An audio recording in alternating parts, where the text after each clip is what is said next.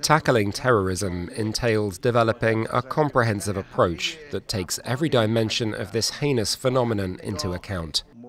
In keeping with this, countering terrorism in Idlib Governorate is an unavoidable part of the mission of restoring peace and stability to Syria.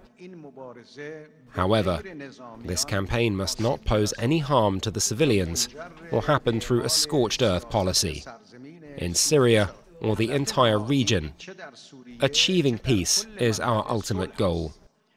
However, we have no other choice but to fight terrorism if we wish to achieve sustainable peace.